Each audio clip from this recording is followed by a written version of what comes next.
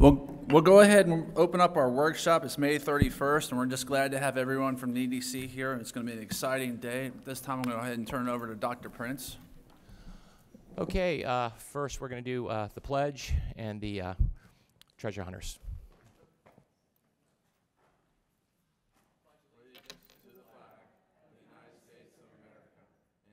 Republic for which it stands, one nation, under God, indivisible, with liberty and justice for all. As an adult treasure hunter, I am committed to search for all the talents, skills, and intelligence that exist in all children and youth. I believe all children are capable of success, no exceptions. All right, good morning. We got a little rain this morning, and hopefully that's not going to put a crimp. It's supposed to clear out a little bit because we do have a bus tour, pretty extensive bus tour. Terrence is going to get up, Mr. O'Leary, our Chief Operating Officer, and kind of go through the day of what it's going to look like this morning. And it's really about the developers. I want to thank the Economic Development Council, and I'll be getting into some things later today with what does the future look like in St. Lucie County. And I want to thank the Economic Development Council for being here today, and also IRSC, because these are our partners in everything that we do with regards to the development of St. Lucie County, because people choose where they live based on the quality of the schools. I mean, that's really what it's all about. And as you have economic development, the quality of our schools over the past 7 or 8 years have dramatically improved. And I think that we've been incredibly responsive with regards to what our local community needs with regards to workforce development, what programs we have in our schools that prepare students for the world of work or college. And that is really done through the Economic Development Council, and also them advising us on what the workers or the employers are going to need moving forward, and what do we have to graduate kids ready for. So they're part of this today as well. The other thing I wanted to add is we're going to go and meet some of our home developers. Our home developers have come and reached out to us with regards to the public schools, because as they're building homes, we have to meet the needs of all the families that are moving into our area. And you'll get a sense of the scope of that over the next few years and what's happening now through that bus tour. Before I get there, though, I just wanted to say thank you with regards to our graduation ceremonies. Tomorrow is the last day for students, and it's really been a special year. We had a couple of hiccups in our graduation ceremonies. We had rain in one, and we had the power go out in another one. But I just can't tell you enough that the staff that puts all of those things together, they truly put a lot of work and effort into that, as seen by Steve and Doug. Those are the guys that are manning the cameras, and that was actually during the Port St. Lucie High School graduation. And it really takes a team to put those graduation ceremonies together. So I wanted to thank our staff, and also wanted to thank the board members for being at those graduation ceremonies, because it does mean something to the students. Although commencement is the conclusion of a child's life in school and that graduation, we do have a lot of graduation ceremonies for kindergartners, moving up ceremonies for 5th grade, 8th grade graduations that I was at my daughter's yesterday. She's finished up her education at the K-8 school, and I had the opportunity to be a guest speaker yesterday at her graduation. But just to be part of a family's and many, many families' lives as we celebrate the end of the school year, it really makes me feel good whenever I go into the schools and I'm part of these ceremonies. Yesterday, we had a mini catastrophe that was averted. We had a power outage at St. Lucie West K-8, and they had a kindergarten ceremony that had to be moved to Centennial High. And I just wanted to thank Centennial for immediately stepping up and providing that option for those families, so the families weren't disrupted in any way. They just went right next door to Centennial, so that was great. So without further ado, Mr. O'Leary is going to get up, and he's going to outline what is in your folders, and also kind of outline what you're going to see over the next couple of hours as we take this tour of our community and see the development that is occurring. Mr. O'Leary? Yes. Good morning, Chairman Ingersoll, board members, guests, our Superintendent, Dr. Prince. Today I'm excited that we are going to, sometimes when we learn, that you have visual learners and hands-on learners. So today we're going to take that approach of allowing the visual learners and hands-on learners to get on a bus and go see everything that's going on in tradition. And I know Dr. Wild enjoys a good shopping trip out to tradition, but today the tradition that we're going to look at are where all the homes are going, Western Grove, where our new high school is beginning to be built, and I'm going to show you some images. I wanted to start with a quick construction update. As you can see, this is Tradition Triple D. You can see the site work has been completed. Well, this will be the last stop on our tour. The construction offices have been situated, and we'll be able to go visit that today. Obviously, I wanted also to tell you that on June 13th, many of you are going to be getting invitations. They're going out. That will be the groundbreaking for Tradition D. We are on time. Everything within our schedule is still on time for Tradition Triple D to open in August of 2025. I also wanted to give you an update, quick update on Fort Pierce Westwood. Here's our rendition. We've been doing a tremendous amount of work. I wanted you to notice where the location, we have moved that to the front of the road right outside of Engel, so it's very well, you're able to see that as you're driving through. It's no longer hidden. We have it right at the front. We also have multiple entrances. Instead of just Panther Lane, there's on the north side, you'll see the bus loop area, and then the grand entrance coming into the front. Just last Friday, we've met with all the CTE program teachers, going through their programs to make sure we're meeting the needs of their programs, everything from our agricultural, to our robotics, farm tech, all of those types of things. Here's just another rendering of their site. And the most important thing is that we'll begin that work here in June. As soon as the kids let out, after their half day, we need to temporarily construct facilities for our OTC program and our agricultural programs. We'll be relocating them back towards the school so that they can be ready for the opening of school while we then go ahead and clear that lot. So lots of things happening on both sites. We are on time for the openings that we have discussed with you. So the timelines remain intact and our work has begun. So I just wanted to do a quick update for our guests and everyone else as we're moving forward. So with that today, in your folders, we have given you a copy of the actual presentation as well as the agenda. I wanted you to be able to, as we're driving, we'll narrate and highlight some of the areas as we drive along. I'm not going to do that for the entire, although you might be very tired of that after the first 15 minutes of my voice, so I want to highlight just the specific areas as we're driving through. Our first stop is we are going to meet with the master developers. We want to hear. They've been coming to Marty and I, and it's weekly meetings with them, asking us, what are we doing for the public schools? We're putting houses here. We're selling to parents. The first questions they get are, where are the schools located? What's the public schools bringing into the area? So these have been ongoing conversations as these developments have been moving forth. I also know the mayor did a town hall meeting about 2 months ago with similar questions from the individuals that attended the town hall. Also very similar infrastructure, where are the roads, those types of things coming through. She did a phenomenal job.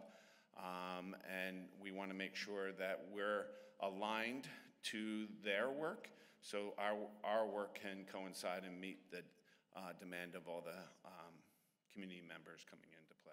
So after our first stop there, we're going to go to Verano, the clubhouse. We're going to meet John Sapo there and Scott Morton.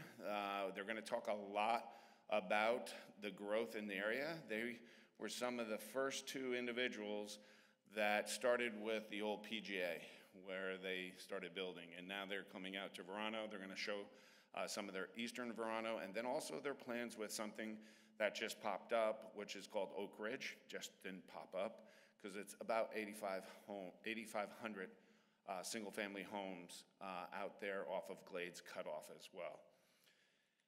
After that stop, we're going to tour some of the Tradition Parkway, specifically the Western Grove, so that we'll go out, look at new single-family homes, multi-family homes, out towards Cadence, Seville, the new regional park, and also where our K-8 new school will be out there. Right now, it's slated for 2027, as you recall, from our board meetings.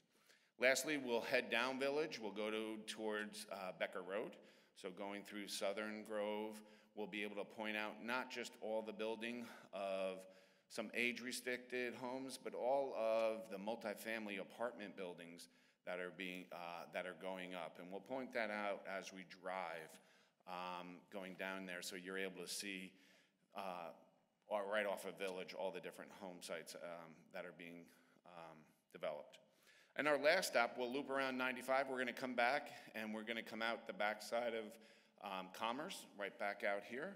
And we're going to stop in and meet with Wilder. That is the Greenpoint group, master planners. They're doing the 4,000 homes right across the street of Commerce.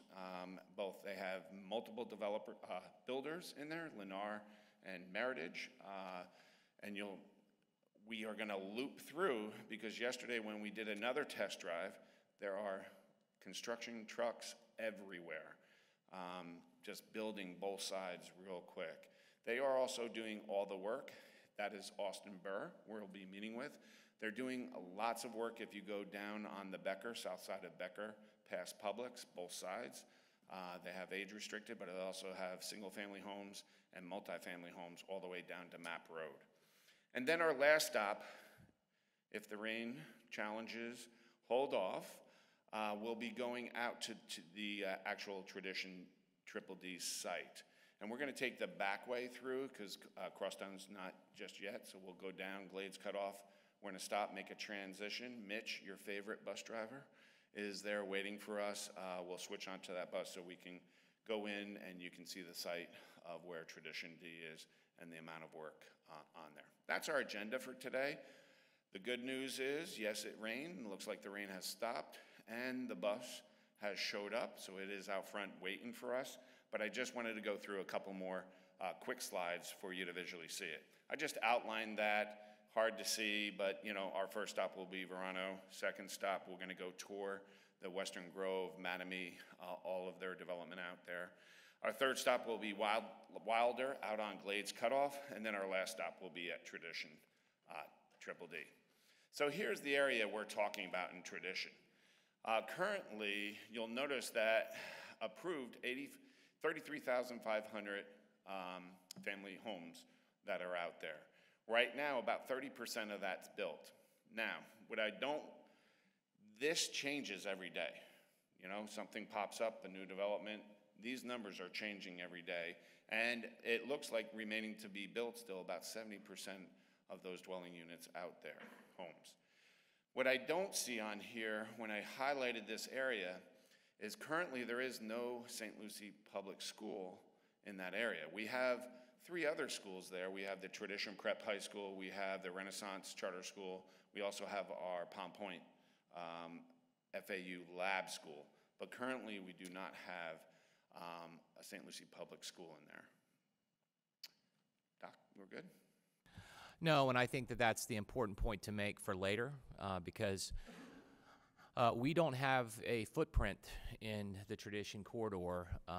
Like Terrence said, there's a couple of charters and the FAU charter school, but when it comes to community students, we do not have a public community school there that's available for students. And we're going to revisit that later when we get back. I'm going to talk about that. So thank you, Terrence. You're welcome, sir. With that said, the new Tradition High School, just for our other guests, we're looking to open that in August 2025. We will be on time. Thank you very much. Fort Pierce Westwood Academy opening in January of 2026. There is some float in that schedule. We are working really hard to make up that float. I'm working with Derek and team to see if we could open that in August. So we are working along that, but right now on our calendar, it's opening in January of 2026. I would love to open it for that August, the same time frame, be easier transition. And then lastly, you see the K-8 Tradition School opening in August of 2027. Right now, we are looking at the Western Grove. We'll point that out to you because of the amount of single-family homes and multifamily homes in that concentrate, similar to what we were doing for Tradition Triple D. As you go south, we do have other K-8 places, 2 K-8 models that we can look at, but there's a lot of age restricted still around those sites, and we'll be able to show it to you. So to orient you, this is Tradition. You see on top, that's Crosstown.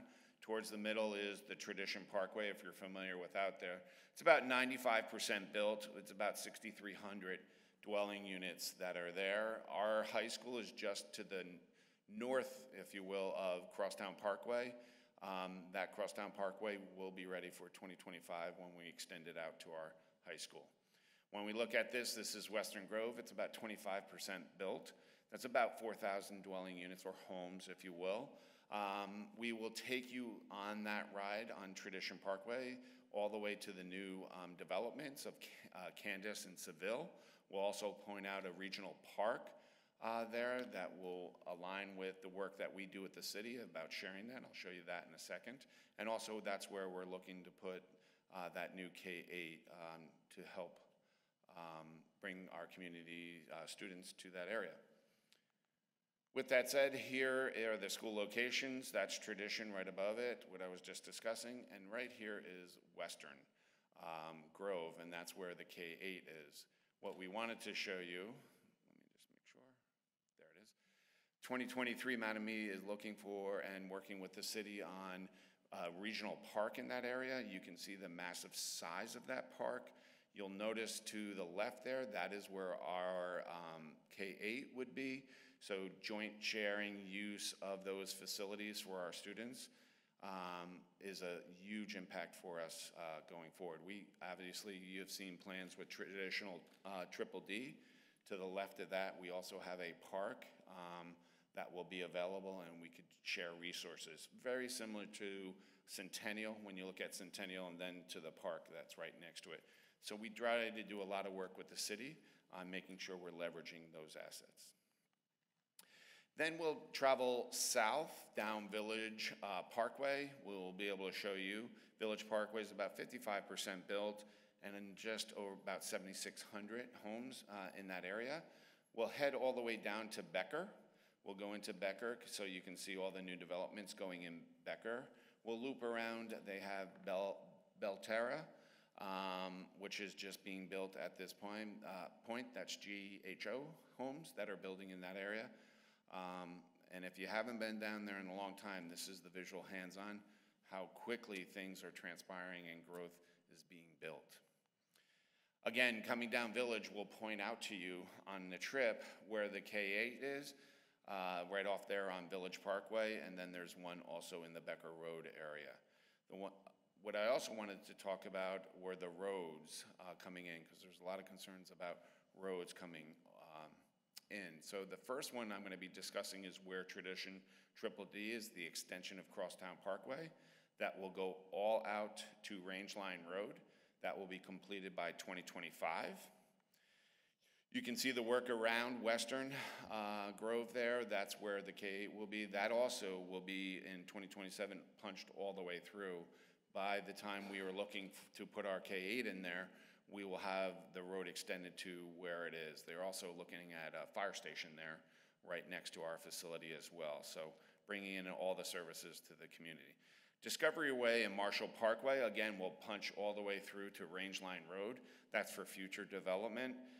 And then Becker Road also punching all the way through to Rangeline in 2025. Now, these are all plans, and obviously we work through those plans with our developers, make sure that they're ready, for our schools, our buses, and those types of things as we go through. We hope for you to hear that today. Lastly, I wanted to show you the actual Triple D site. From our old board meetings, as we did our workshops, this was taken in September 11th, 2022. That's Central Park. The roads there are Village and Crosstown, and it stops, you gotta make that left. Well, if we take a look at that now, these are all multifamily homes. That is Alton Apartments, 3 stories high, 318 units. To the south there, that's Havana's. That's 1-bedroom, 2-bedroom, 3-bedroom houses. When we drive out, we'll point that out to you. But these are where we will be getting our children from. Those are areas where we're gonna be getting a lot of our students. We'll take you through this area all the way. You'll see some vertical. So when I say vertical construction, the water pipes and all of the work that goes on the earthwork, but then you will see this type of horizontal construction, meaning it's already going up and quickly, because between Marty and I driving out in our routes for the last 3, it changes every day that we're out there. And then I just wanted to bring up Tradition Triple D. I know it was asked in one of our last board meetings about the programs that will be there, and I'm sure we'll be talking about that later, but Dr. Wild will. But it's very medical themed. It's a good fit for that school with Cleveland Clinic out there, with all the medical themed programs, dental, biomedical, occupational physical therapy, exercise science, and allied LPN types of programs. In addition to that, we have hospitality. Another big one, and that's why we asked the EDC, because we had set with them to go through some of the presentation with them, is global logistics. So with FedEx, Cheney Brothers, with Amazon right there, what a great opportunity for our students for internships to transfer what they're learning in the classroom. I'm a hands-on learner, right into the work that they may be looking to do. So global logistics, and then of course, advanced course offerings, dual enrollment, Cambridge, and advanced placement.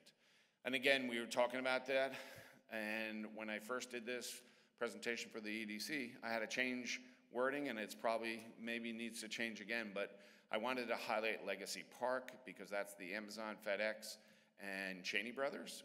We'll be passing that on our left as we go, so we'll be pointing that out for you, but massive facilities and job opportunities for our students. Again, coming down Village, I wanted to show you there is the one of the K8 properties that we have. Right next to it, Mattamy has a Stars and Stripes park. So again, trying to put space right, usable space right next to our facilities. The Stars and Stripes are for firefighters, policemen, our first responders, those types of individuals. Then as we get all the way to Becker, you'll see these developments. We have another K8 down there. You have Kenley going in with a lot of single family homes, different lot sizes, so you can see that. That's on your papers that you're able to see. We'll loop back around, talk about Glades cutoff projects, because these are just expanding tremendously. So Wilder, a couple months back, you saw the entrance. Well, now you're actually going to go see all the horizontal construction. So all the homes that are going up by Lennar and Meritage on the left as we go in there, that's 4,000 dwelling units. We're going to speak to Austin Burr there. We'll probably have to do a 3-point term because there's so many construction trucks. We're not even going to be able to get all the way through all of it, but you'll be able to see it as we go further. Mr. O'Leary, that's over by Allapattah Flats. That is in between those two. Allapattah Flats is right in the middle. Okay, thank you. Right there, you can see that little space there, and Copper Creek and all of those developments as well, those existing developments.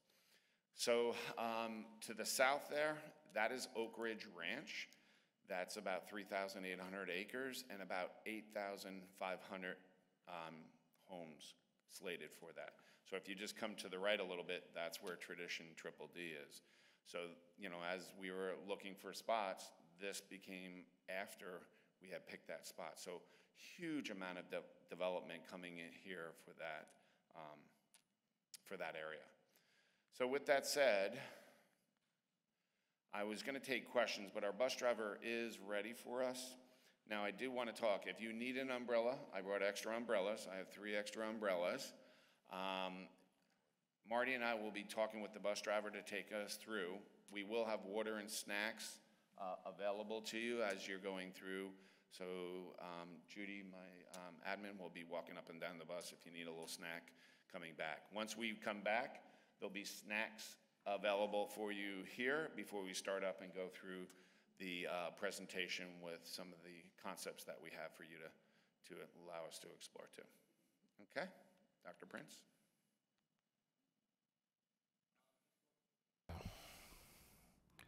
Just looking at my radar, it looks okay right now. I feel like it was last week. Yes. We were saying Yes. that to Yes. each other quite a bit. So right now, the Dr. Prince forecasting looks pretty good. So we shall see. Hopefully this is not a wet mess. So we'll find out. So Terrence, I'm going to let you lead the charge. Sure. We're going to load up the bus on the. It's right out front. We Okay. have the bus loaded right out front. Okay. So you're welcome to go ahead and bring your folder if you would like. But Marty and I will be narrating as we go, so it's up to you from that.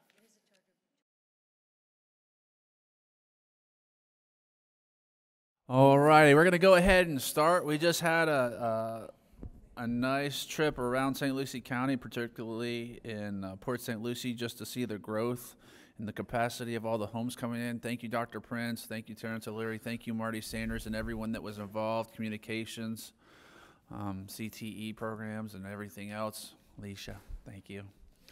So Student Services, Michelle Jorger was there. Thank you. And we just had a great trip. And Dr. Prince, we're going to turn it back over to you. Okay, thank you, Mr. Ingersoll. Just a couple of things. It really put things into perspective with the amount of growth. It's one thing to hear about things, but it's another to kind of see it, to see the scope all the way from Becker Road all the way to Glades Cutoff, and also to see the size of the high school site, because that'll be unrecognizable in a year from now once we break ground on that.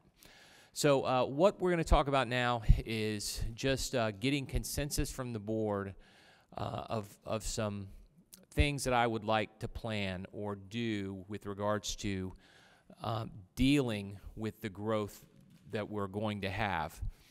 We have some issues with some schools that we need to put more students in on the north side of the county, and we also have to address the unwieldy development that we're having in the southwest part of our county. So Dr. Wild is going to now, I'm going to turn it over to her to address kind of the second half of the program with kind of looking at the future and what what I would recommend to the board moving forward. Dr. Wild. Good morning, everyone. Chairman Ingersoll, board members, Superintendent Prince.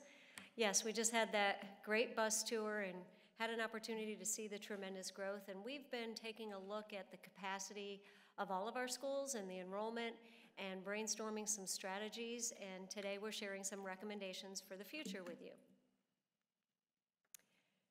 First, talking about North County, sometimes referred to as the Green Zone.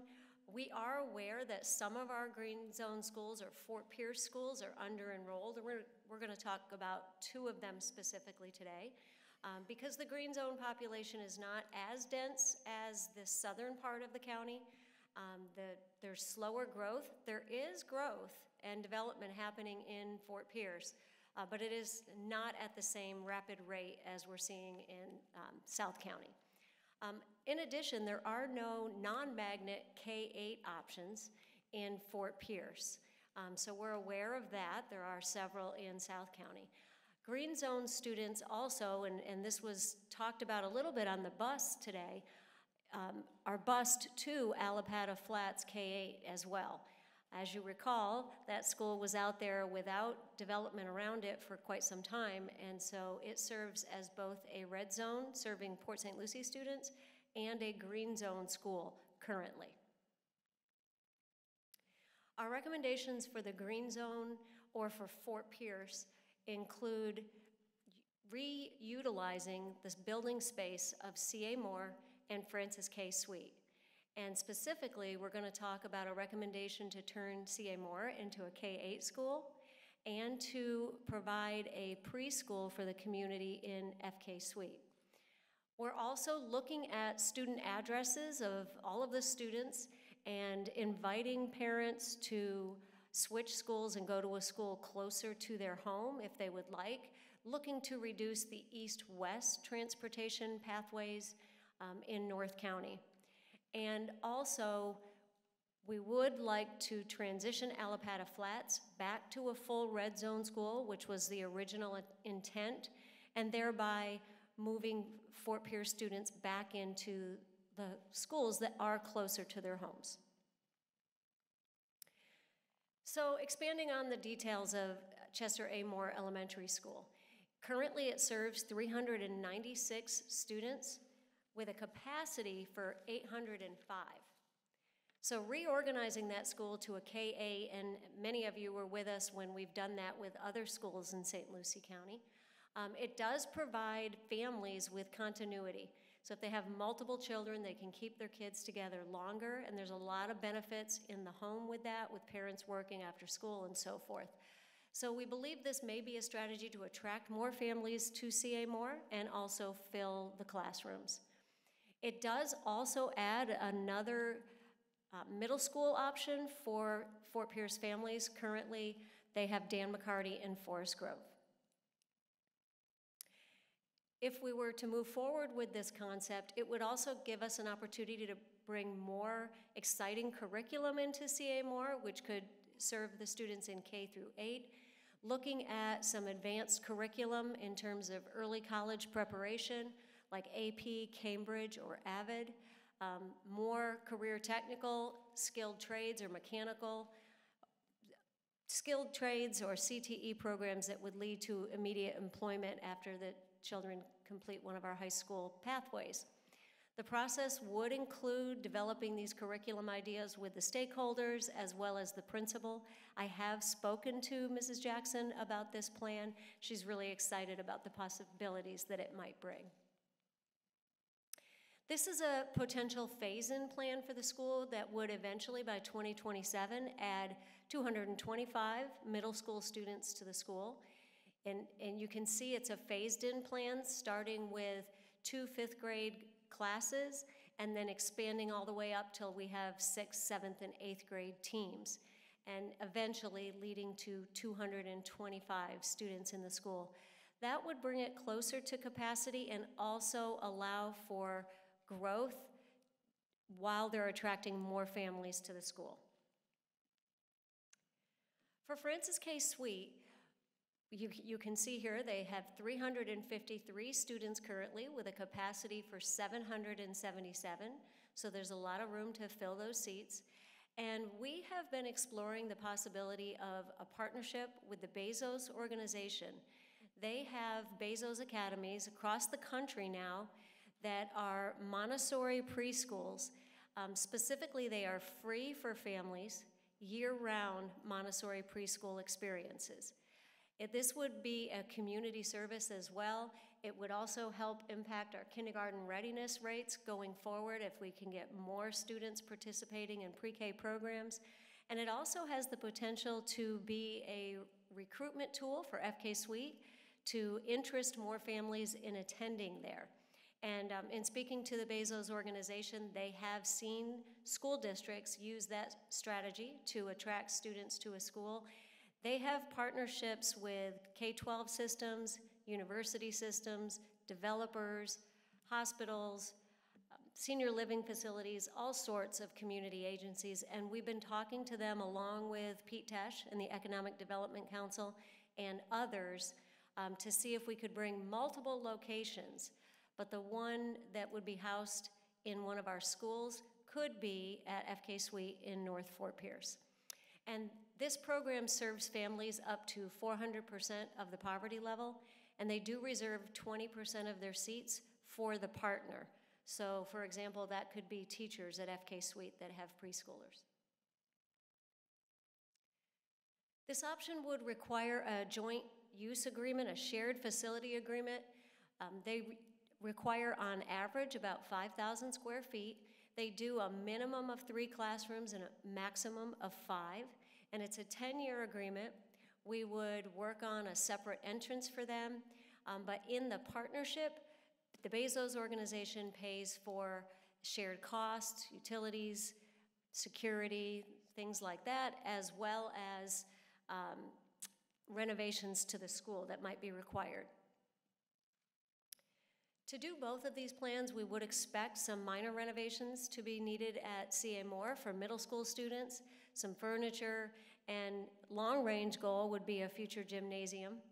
For FK Suite, we would need to do some parking lot or entry revisions, and then the Bezos organization would pay for the remainder. Now, we're in very early conversations with them, so we don't have a partnership agreement. We really wanted to see how you felt about it conceptually before we move too far. We've really done just exploration, fact-finding.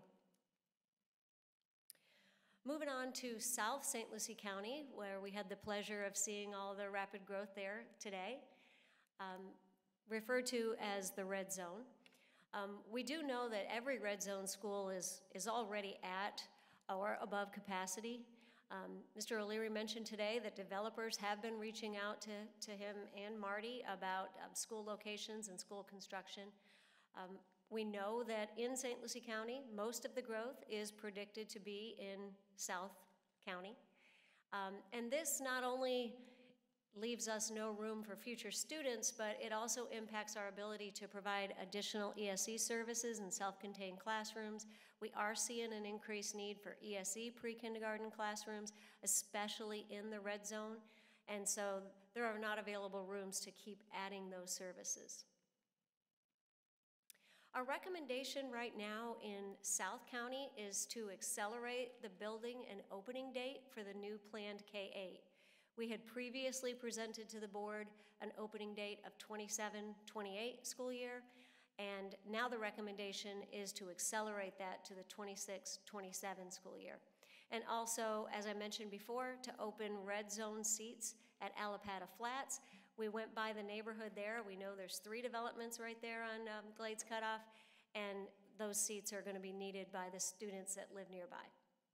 And I think, sorry, Dr. Wild, I think that's an important point because of the rapid construction of the single-family homes. Right now, St. Lucie County Public Schools does not have a footprint K-8 in the entire area. The only schools there are the Tradition Prep, the Tradition Renaissance, and Palm Point, which is a lottery school. So families in that community don't have an option, a convenient option for a public school. And as Dr. Wild said, almost all of our schools that are currently in that zone are just packed to the brim with students. So that was why one of the reasons we wanted you to meet the developers, because they're sharing with us the demand to escalate or accelerate the building of the K-8 to try to get that open by 2026 rather than 2027. Thank you. Thank you, Dr. Prince. Okay, another strategy that we're going to need to face very shortly is our boundaries. And we haven't opened a new comprehensive high school that wasn't already an existing school since Treasure Coast, and at that time we did have to change boundaries for high school students, and we went with a new system. So you may or may not know that our controlled choice system of student assignment has been in place since 1991, and Michelle Jerger, who's here with us, was helping me research that. That's when the student assignment office actually opened. It was revised in 2006 with the opening of a new high school. But in grades K through 8, there are many choices that parents have to select from, but they're not all in close proximity to their homes. And so one of our goals as a community for a long time is to provide more choices that are just close to your residence. Right now, our high school and our K-8 zones do not line up into perfect feeder patterns. Our high schools are zoned by pure zip code, and then our K-8s have many, many choices. Our community demographics have changed drastically and are still continuing to change with all this growth since the inception of controlled choice in 1991. And it's always been an issue with controlled choice that our transportation costs do far exceed our allocations that we receive for transportation. So right now, our transportation allocation is approximately $11.5 million, and our actual costs are approximately $25.5 million. With the opening of Tradition Triple D, we know we're going to have to do boundary changes. So we have issued an intent to negotiate for a consultant to work with us, as we did back in 2006, to study the population, the trends, where we're going to need future seats, to be able to come up with a very comprehensive zoning plan that would be in the communication phase in 24-25. Would not be implemented until 25-26, would coincide with the opening of the new high school. Our goal would be to have proximity zones. We're referring to it as our proximity zone project, that would give families more of a neighborhood school feeling and would lead to stronger K-12 feeder patterns. There's a lot of benefits to that in terms of families knowing the pattern that their children will attend school into the future, and just as importantly, teachers and leaders being able to communicate across those lines for smoother transitions. And then there is, obviously, if we have more proximity zones, we will realize cost savings in transportation. Dr. Wild, can I jump in there real quick? So this is a real rethinking of how we assign students, and I just want the board members to understand right now we have controlled choice, which is, it can be very confusing for families. For someone like myself who's been in multiple districts, you know, where I buy a home is kind of where I have an expectation that my child is going to go to school somewhere near that home. Our current process is nothing like that. It's absolutely nothing like that. We've got students that live near Weatherby Elementary, and they're being bused all the way out to Allapattah Flats. And that's because of the various capacities at the school and the whole controlled choice philosophy that was really from the early 90s from a desegregation order. And times have changed. If you look at a scatter plot of our population densities, we're a real melting pot in St. Lucie County. The fastest growing number of students right now is Hispanics. In fact, 34% of our current students are Hispanics. The second is our black students at 33%, and our white students, it's about 30%. So we really don't have concentrated pockets of specific race. They're scattered all over the district. We have to really rethink how we're assigning our students, because the current model is untenable financially. Helen just shared a slide with you that we are funded for $11 million in transportation costs, and we're paying 25. That we can't continue to do that as our growth continues to accelerate, and that model is unsustainable over time. We just simply have to rethink it.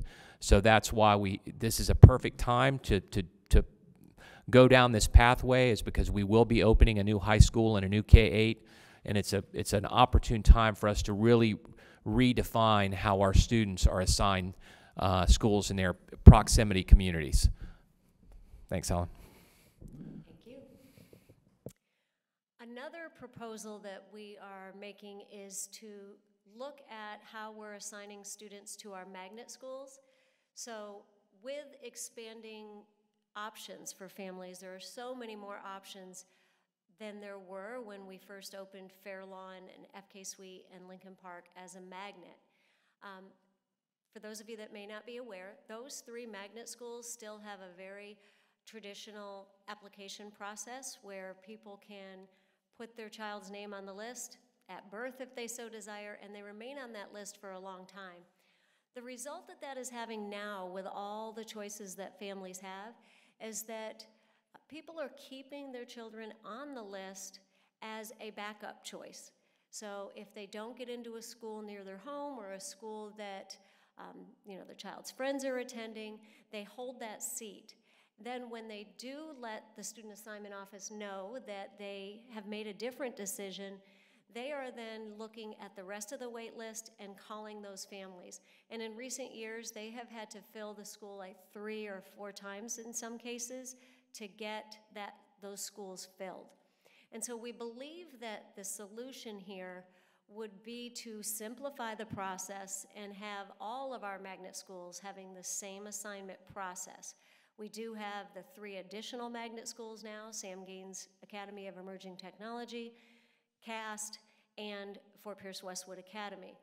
And the process there is that families apply before the year their child is eligible to enter that school. So kindergarten or ninth grade. In their 8th grade year, they would apply. That opens up before the regular assignment process, so they do get to find out if they got assigned to a magnet school before the rest of the district. That would put everybody on the same, and it would make people who didn't move here till their child was 4 have a chance to get in just like everybody else. With that said, it would be a lottery system, but it's very important to us to keep our commitments to families. So for families who applied to get into those schools and are on the wait list now, we would continue to honor that. We wouldn't take any more going forward if we went forward with this plan, but we would continue to honor their place on the wait list until those wait lists are exhausted. So they would be grandfathered into the process, and the lottery would run around those seats. So they would be offered it. So that would be a dual system until those folks moved off the wait list. And we believe that in the end, this would result in a more efficient magnet school application process where people would know right away. And then the other thing is people who find out they don't get in because other people took their seat and then it opens up to them, they've gone ahead and made other decisions at that time. So this would simplify that, make it clear, and make communication so much easier around it. In addition, our admission process or our control process does allow families to change their schools throughout the year without even moving, without an address change. And this is very rare. Most school districts don't do that. You pick your school. If you have a choice, you pick your school and you start there, and you remain there for till the end of the year, at which point you could change schools again. Our proposal is that once a choice is made, that is your school for the year, unless you move, if you have a change of address. And our reason for that is we know that high rates of mobility, which we currently have, are not the best thing for instruction. Students do better when they have stability within a school year. Sometimes it's unavoidable, but moving back and forth, we don't believe is in the best interest of our school's success or the students involved. All right, I'm going to jump in for the next item. You want the plan? Yep. Okay, so I just wanted to share with the board, currently we have 2 items that are coming up for renewals in 2026. One is the half-penny sales tax, which was initially passed in 2006 for 20 years. And the other is our referendum, which pays for teacher pay, and it pays for a resource deputy on every campus, mental health services, and just fine arts and ancillary support programs. With new legislation, those cannot go in a primary. They have to go in a general election. And it's very uncomfortable to have 2 ballot items at the same time. I find that to be problematic, and in 2026, my concern is that voters will vote for one and not the other, or not vote for either one, or they'll cancel each other out and we won't pass either one of them. These are absolutely critical, especially in a time of fast growth with regards to the half-penny sales tax. That's going to help defer the cost of some of this construction. We'll also be in the middle of a number of construction jobs that our schools can see. And we're also putting together basically on our website to show our families what the half penny has paid for over the last 20 years, what it's done at my school. It's put on a roof, new chillers, paint, technology, all the things that has done with regards to the voters and that commitment we've made to the voters. Because a lot of times the voters want to know, what has it done for my child, and also looking ahead for the next 5 years, what is it going to pay for at my child's school? So we have done some initial polling with regards to a polling service. We do not pay for that. It's illegal for the district to pay for that, but we have raised money through some of our developers to see if the voters would be likely to pass a half-penny sales tax in 2024, and the polling has been very, very positive. In fact, it's been incredibly strong. So right now, our community thinks the school district is heading in the right direction and it's heading in the right direction, not just fiscally, but educationally. So that is going to be my recommendation, is to do the half-penny sales tax in 2024. Now, this will not be the same ballot language. We always work on the ballot language, whether we're looking at 20 years, 10 years, 8 years, or whatever. I'll bring that to the board, but this is just getting a consensus of the board that we can explore this as we move into 2024, because it will be absolutely critical for us to get this passed. And you can see there the rationale. It separates the two votes. We'll have one in 2024, one in 2026, and it's during the general election. There's usually a greater turnout of voters in a presidential election. And it also is in alignment with our visible construction projects. As families go out and drive around, they can see things going up left and right. And from a perception standpoint, we think we've got a very good chance at getting it passed in 2024. So we can check that box. And then in 2026, we'll be back with the voters on the referendum, which addresses teacher pay and school safety and security. So I know that was a lot, and so we did a summary slide here to outline what the recommendations were today that we brought to you for discussion. One is to move the timeline on the new K-8 to 26-27, so move it 1 year early. Another is to transition CA Moore to a K-8 school.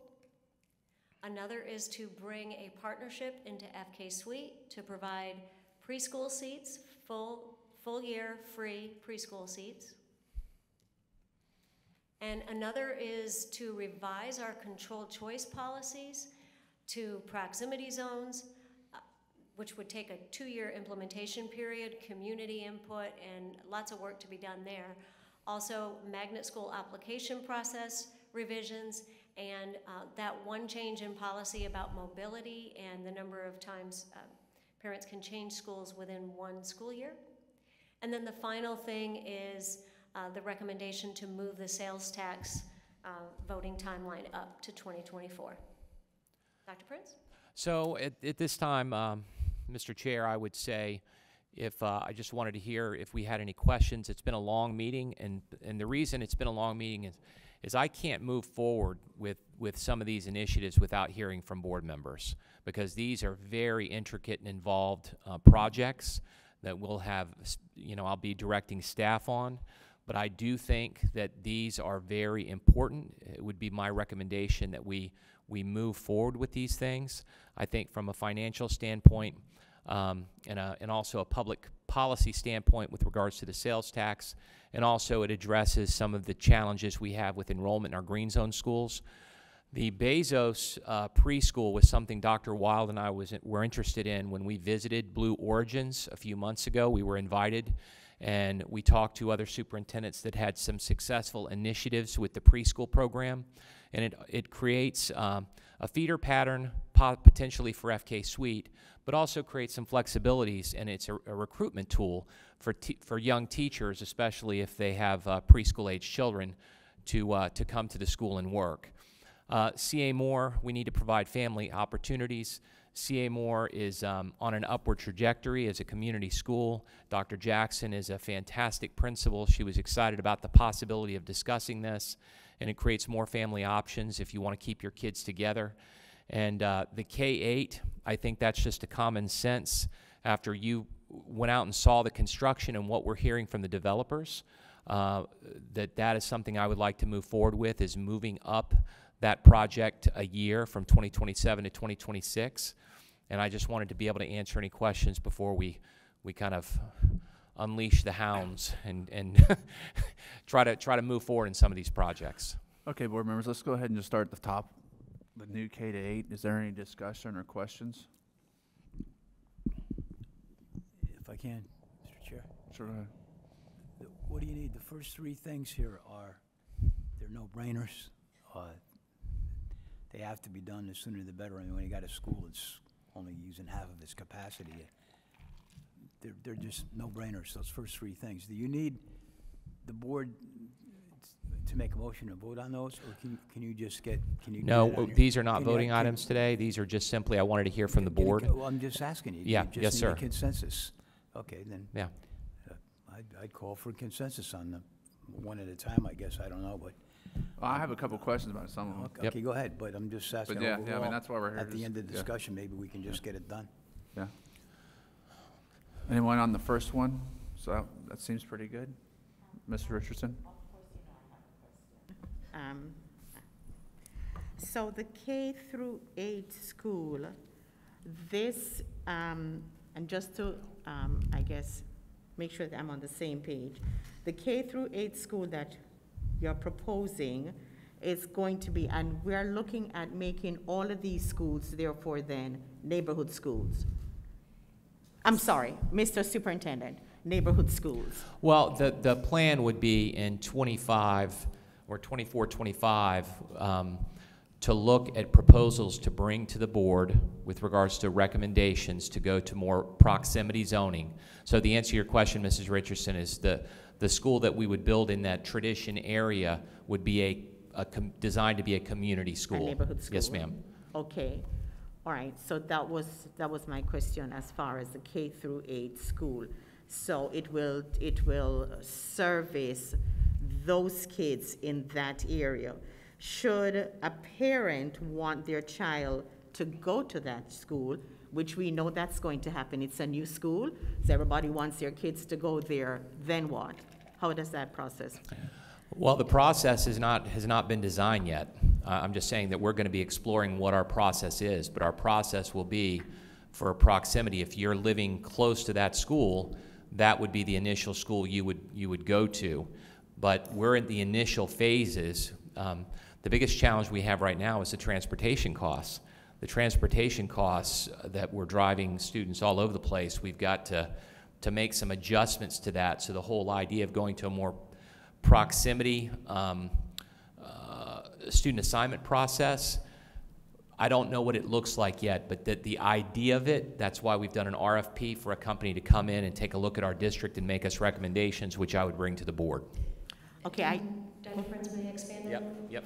Yes, the intent to negotiate with the consultant would be to develop the answers to all those questions in terms of what would the boundaries look like in terms of automatic assignment to the school and then more of a neighborhood or proximity zone concept. In addition, there is something called controlled open enrollment, and that is if there are seats still available, people can select to go to a school that is not in their neighborhood.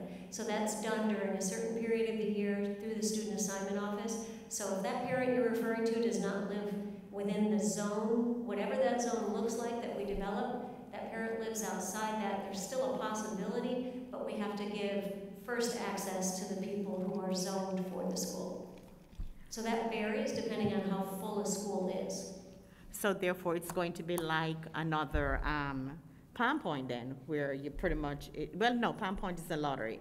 It's not necessarily Palm Point is a lottery and it yes. serves the entire school district, not the community of tradition. Yeah, okay, all right. But I'm just saying that even you're asking for the board to give you the consensus, which but, you know, there are other things that needs to be, you know, kind of finalized or worked through. So we are just you're wanting a consensus just to build a school at 1 year ahead of time. And everything Yes, else. that's for us to start pursuing that possibility. It's just, I just wanted to run this by the board. Because if we don't do it, the developers will go to the charters, and they'll do it. They'll do it lickety-split. So, but I think our developers have a strong belief in the direction of our school district. They're coming to us. They know that we need a public school there. And I think that they're asking us to move up our timeline as a result of their strong development projections over the next few years. Okay, I'm just getting a little ahead of myself then. You just wanted to move it up a year? That was Yes. it. Okay, thank you. And that would be, Chairman, Yes, ma'am, go ahead. that would be that number 1, which is the K-8 new school moving up a year. I kind of heard quite a bit being said so far, and it looked like kind of controlled choice policies kind of got mixed in with Yeah, that. yeah, yeah. We really want to just So- focus on number one. You're so right. Focusing Thank you. on just that one. Right. That bullet point. I'm Yes. definitely all for it, because I know that we need to have a public school in that area with this huge growth that we're having. The tour that I took today, I've been in St. Lucie West for over 25 years. I've lived in St. Lucie West, right? I took that tour today, and Port St. Lucie is so huge, it was like mind-blowing. And the expansion of the population and what is in the plan, we have to keep up with that. So for me, this first bullet that we're dealing with is, as you like to say, a no-brainer for number one, for me. And you know, that's my comment for that. Well, I think the comment that is when you're selling 300 homes a month, we do have to be proactive in making sure that students have an opportunity to get a quality public education. So we're going to go ahead and move on. Any other comment? We're going to go ahead and move on to Chester A. Moore Elementary, transition to a K-8. Is there any question there? Give them a consensus on number one as we go, or on the end, or how do you want to do it? Okay, let's go ahead and just do that just for the record. Consensus, just thumbs? Thumbs up, yeah, Thumbs up? Dr. Mills, is your thumb up on number one. on number one? No, I'm just kidding. I have my consensus. There you go. Chester A. Moore Elementary, transition to a K-8. Any discussion? Yes. You're going to have a discussion for me for all of them, so, Mr. Chairman. So, the Chester A. Moore, to transition to a K-8 it sounds very good, no problems with that, but we are moving, the way I'm looking at it is that you're moving the kids up from the elementary school, they'll just move up in the same school, same area. They'll Correct. just move up. If they choose to. If they choose to. But by the same token, if it's a neighborhood school, then they would go to the other schools by choice in the neighborhood, correct? Correct. Okay, so it's a K through 8, and that's fine. We are having a hard time, or apparently, filling the school because it's built for 800 and something. We have 300 and something there. How are we going to fill the school to capacity therefore then? How does that work? Yes, so this would add 225 middle school I'm sorry, students. Mr. No, Superintendent. no, she's ready for this question, so answer away, Dr. Wild. This would add 225 middle school students, and then that would leave, if I recall, around 200 more seats, because we are making the assumption based on past practice that more families would want to select CA Moore because it's a K-8. That we hear from our families that they do like to keep their kids together longer. Families that have 2 and 3 kids across different grade levels, that's attractive to them, to have the older sibling, walking the younger sibling home. So that would not only add 225 seats, it would attract more families to fill the seats. Our goal would be to fill it to capacity, but it would be a multi-year plan, phase-in plan. But if we are not filling it now, what's the guarantee if it becomes a K through 8 school that it's going to be filled? Well, it's not a K-8 now, so that one change would be a benefit to families that they don't currently have. So that is one thing. And then because we're making it a K-8, we would be adding more curriculum, and then we would be marketing that curriculum, Okay, that program. so thank you. So my question would be the curriculum, because right now Chester A. Moore is, it's not an A school. Okay, so what kind of curriculum therefore are we going to add, or this in the working stage as well, to draw people as an attractor to that school, to draw these parents to want their kids to not only go to the school, but to stay in that school from to K to And K to through my 8. and to my point, This conversation allows us to explore that. I'm not going to be doing anything until I bring it back to the board with what I want to do. So I'll give you an example. Sam Gaines, K-8, 5 years ago had earned 2 consecutive Fs and a D, and that school is now, I believe it's going to be an A this year. You know, we went down that road to try to reinvigorate some of our North End schools, and we believe that with C.A. Moore, this is an opportunity for us to offer some programs and opportunities for our families that would be exciting and enticing to expand interest in the school. And I also think we have a transformational leader in Dr. Jackson that can make that happen. So we want to try to make sure that we're striking while the iron is hot. But to your point, Mrs. Richardson, I don't know what that program is yet, but it's just, okay, so this conversation is so we can explore that and then bring it back to the board to see what you think. Okay. And Dr. Jackson does have experience with this type of change and bringing in different curriculum to attract families. She has early college programs that she's done in the past in elementary and middle in multiple counties. We just had a discussion about what some of the opportunities could be, and I just said, don't get too excited yet. We need to hear the board's direction, but if we were able to move forward and collect input, I know we'd be able to put together a really strong, attractive curriculum for the families. Actually, I agree with you. Dr. Jackson is amazing, and she's actually, you know, going to be leaving us shortly. You know, she's not going to be, well, she's in a drop program, is she not? Yeah, but drop just got extended to 8 years.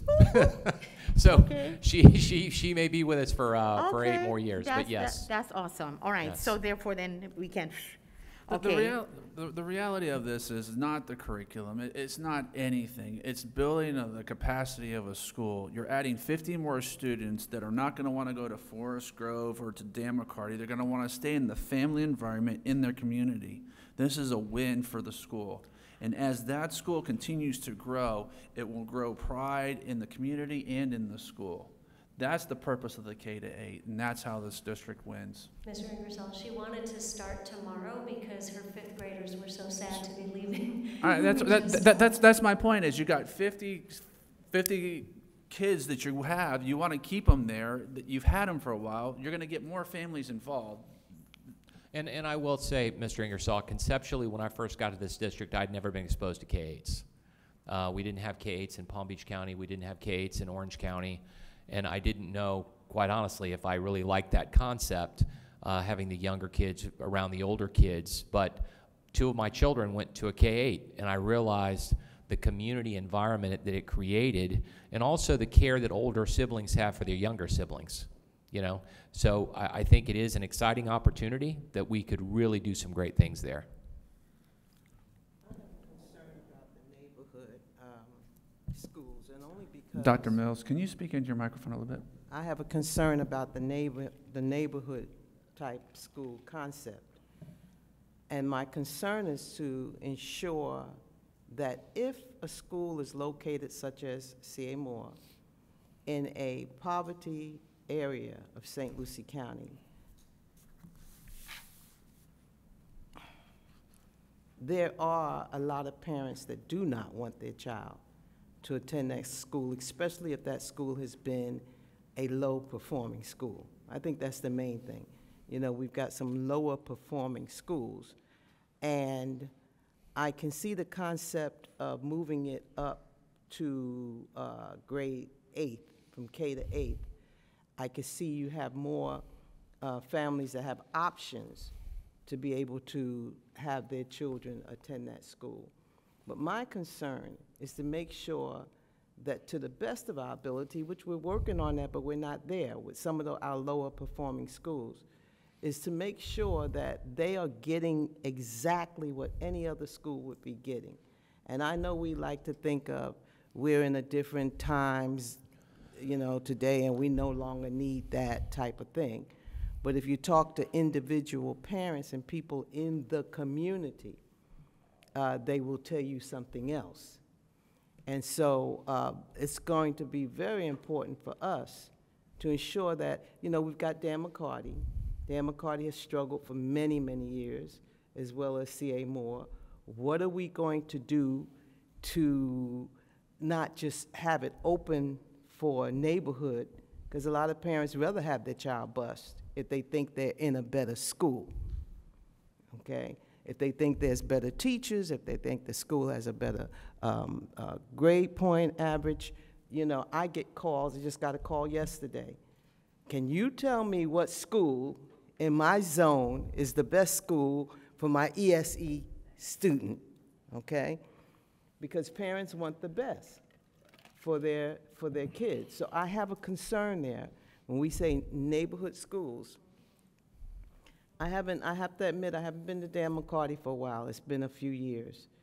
But years ago, when I went to Dan McCarty, it was just a whole different atmosphere. It almost looked like a prison, you know? So and I've heard that we've gotten a lot better within those few years that I was not there. But the school is still struggling when it comes to their grade point average. So you got to convince me that this process, and I know C.A. Moore right now, we definitely need to do something different. So I'm like here with it. You know, I know we need to do something different for C.A. Moore, but what is that difference that we need to do? And is it really bringing in, crowding the school up even more with more students because we've added 8th grade to it, 7th, 6th grade to it. So I'm open, but I need to know that that school is going to move up and do much better, and it's not going to fall behind. Sam Gaines is a perfect example. You brought up Sam Gaines, how K through 8, it's been a K through 8 school for a long time, but it was a failing K-8. Mm-hmm.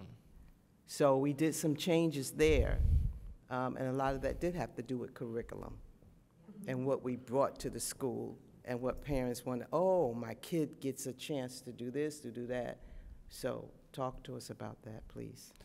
Well, opportunity should be colorblind, Dr. Mills. And, it should be. And it shouldn't matter how much money your parents make. All I can say is we want to approach this as I do believe that if you mobilize from a district standpoint that you're going to improve a situation, that you can improve that situation. And I just think that if we explore this idea and we're creative, I think that we can create a real thriving K-8 program at C.A. Moore. And I just like, I'll never forget, at one point Dr. Gaines had said that he was ashamed to have that school named after him. And, you know, that was jarring to hear him say that. But that's completely changed now because we put our minds together, we said we're going to get it done, and it took some time, but we got it done. So I think that that's kind of the same kind of thinking, that we want to invigorate the opportunities for children in our community, and so that they've got a school they can be proud of. And I think this is the first step of that, is having this conversation so that we can look at, okay, what can we do there? But the first step of that is for my board members to say, okay, let's see what you can come up with. Prince, thank you, Dr. Mills, for saying what I was actually saying, without yeah. But anyway, so that's exactly what it is. That when I was asking about how we're going to fill the schools and the curriculum, because there has to be something that's going to draw the parents there, that's going to want to have them stay there, and it has to be specific, I think, to the demographic, to those kids. It can't be just anything. Sam Gaines is doing an amazing job, thanks to Mr. Keith Davis. He's the principal? Yes, He's Keith the Davis. principal, Yep. okay? Mm-hmm. So the anointing starts at the top. He's doing an amazing job. So maybe we want to look and see what he's doing and maybe replicate it at other schools. I don't know if you have done that, but that's what that's what I'm talking about when I say about and talk about the neighborhood schools. Because if we have just those kids in that school, in the neighborhood school, it has to be exponentially amazing, because we want to bring out stuff. And I think when you have a lot of people, a melting pot of people together, then they can play off each other. But when you're going to have one demographic just like that, then we need to have something that is amazing, that is going to bring out the giftings in those kids because of the neighborhood that they are in. I agree with you. Go ahead, Mr. Kelly. There's a couple of things. One thing is, I hear what you're saying, Donna. It would give an option. I know it's a neighborhood school, but it gives an option, like it says here, for the entire green zone. It would give another option. The second thing is, I understand what you're both saying. The school needs to be a better school and attract more people. You folks have done this before. You've changed a grammar school and talking to Mr. Gent when I first came on board, asked them about it, and the school actually did better. And overall, I understand schools in Florida that go from to K through 5s to K through 8s overall have done better. They have done better overall. That's what I understand. I'm asking you that question. Is that true? Yes, it's true. Yeah. All right, and to have the attraction to make the school better, I think that's another subject, and it's absolutely important that we try to make them better. That's what we're supposed to do all the time, okay? So what we're talking about here is, as a school board member speaking for myself, I got a school that's only half full. So my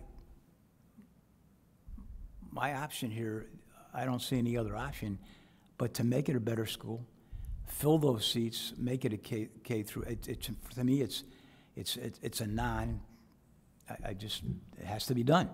And along with that, so what we're going to do here is pursue, if we're going to not make a motion but have a consensus here, it should be pursue Chester A. Moreland Elementary transition to a K through 8 school, and pursue that and make a plan, have them come back with a plan to make it a better school and how we're going to do it. But right now, I want to fill those seats and make it a better school, like you say. So I still think that we should go along with that and pursue the option. I think that we should give him I think what you're saying, right now, we should explore it. yes, move forward that's with all, that. that's all we're asking for really is. And the other thing is we're not filling it in. We're growing the school through gradual. the process. Right.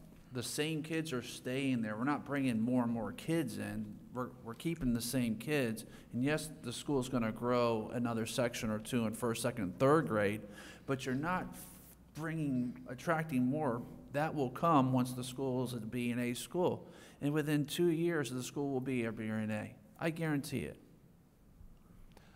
So it's Okay. 50 kids next year, then another 50 kids in sixth grade 50 kids, and another 50 kids, seventh grade. So you added 100 kids, that's 450, and then you're going to have another 50. So you can see how the numbers are going to grow within itself. We understand that, and I think that's a no-brainer. But my thing is, what are we going to put? It has to be specific. That's all I'm saying, is that it has to be specific for that demographic, for those kids. Back in the days when we were going to school, it was a one-size-fit-all. We have learned now that it does not work that way. So I'm just saying that when you bring this back to the board, well, that I would like to see something that is going to be specific for those kids, that is going to epitomize all children are capable of success, no exception. That's all I'm saying. I'm for that, Mr.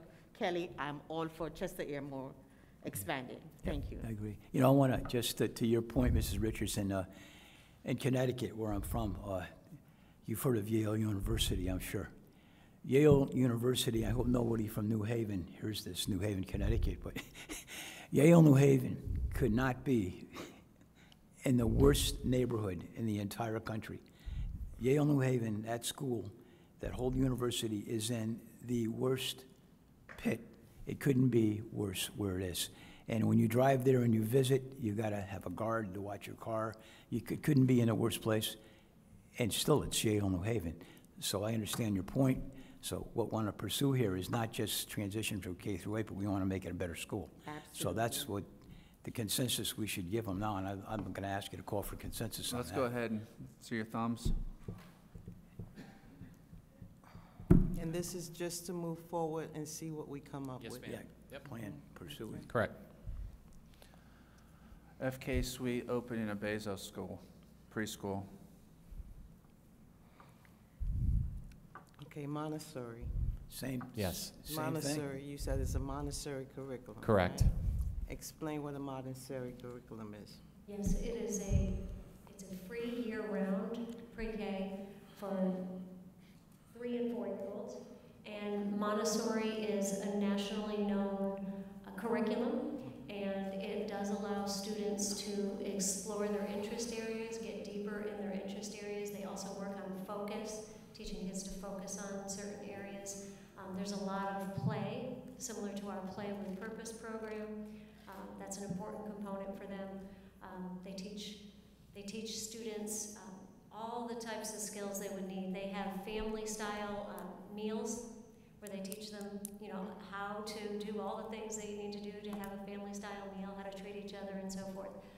But a lot of it is self-exploration and interest-driven at that young age when preschoolers are trying to discover their interests and what sparks their love of learning. And are we talking about still the same grade level, but just adding the school?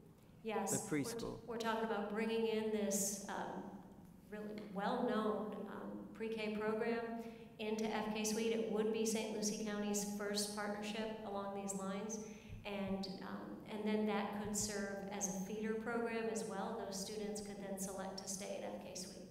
But it would no longer be a magnet school. We have not talked about removing their magnet school status. We've only talked about changing, it's the second bullet under control choice, about changing their application process. Okay. And if I could ask, mention, I think, going back through this, this Montessori, is that a program, or is that just a connotation, or that's preschool that would go along with this, that they would add to it? The FK Suite in grades K through 5, you mean? Yeah, is that where we were talking about, the Montessori program? Or? The Montessori is specific to Bezos Academy. They're preschool. They are a certified Montessori program. There's certain components that they have to follow to be a Montessori. Montessori in grades K through 5, it is an option. It is something we could implement, but that's not yet part of any proposal that we have. See, but that's, Mrs. Richardson, that's the type of thing that adds to the, adds to the Oh, help that to make question it was better. for me, for my benefit? The Montessori, yeah, that's, Oh. well, like, to your I point, knew what a that adds Montessori to, was. Thank you. I don't fully understand it, I just know people like it. Thank you. It's more of a structured preschool with fun, with play, Yeah, with focus, more focused. And it's one of the schools that you hear people say they like that. So Yeah. that would definitely be an attractor to Francis K. Suite. My opinion is to move forward with the options of, I have a couple questions. Is it rent-free? Because I saw that. It is. It's a 10-year agreement of shared use. They don't pay Yeah, rent. yeah. They pay shared utilities, security, shared costs. They do modifications. But the partnership part, what we give them is the space. What they give us is the community service, shared costs. They pay all of the teachers' salaries, and they pay competitively. Yeah. And then they provide this free service to families, 400% of the poverty rate. They do give first preference to homeless and foster children. What's the difference between going to an organization in town and offering a free place to do business as opposed to this? Well, Bezos has an established system now in place that is finding a lot of success. And their organization pays for everything. That's why it's free. The partnerships that we have, like the partnership at Windmill Point, is not free. They give a discounted rate because of the free rent, but the families are paying for that child care. This is free to the families completely. Yeah, but the government gives you VBK money for it. This is 3 and 4. They don't give, And they don't use those certificates. So they are not using the VPK certificates through the Early Learning Coalition. It is separate, so it literally